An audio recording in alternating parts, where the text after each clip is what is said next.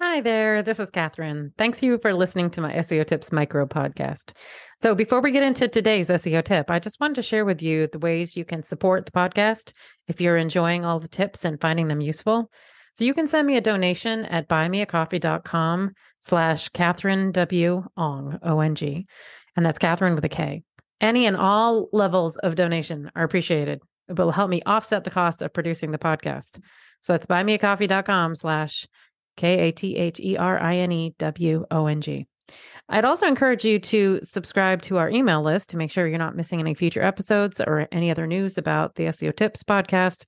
And to do that, you'd go to wostrategies.com/newsletter. Okay, on with today's tip. Let's talk about the new tools inside Google Search Console and Bing Webmaster Tools and why you would want to use them. Hello, and thanks for listening to SEO Tips today. There's a new version of the crawl report in Google Search Console.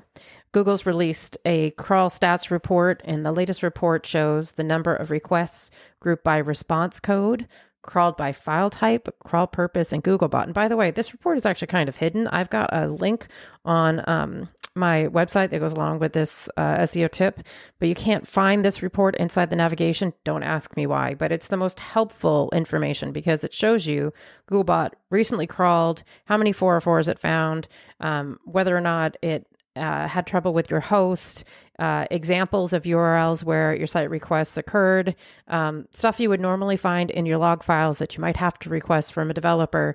That stuff is now inside Google Search Console. Super helpful. You can learn more on the Google's developer site or visit my website where I've got a little bit more information about it.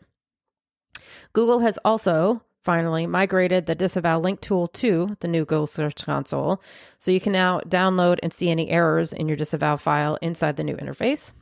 And over to Bing, Microsoft Clarity is now free to use inside Bing Webmaster Tools. Free, a free heat map tool. You just need to add the code to your website.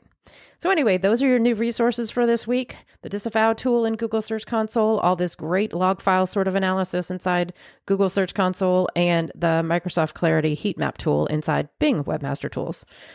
Thanks for listening. Come back tomorrow for another SEO tip.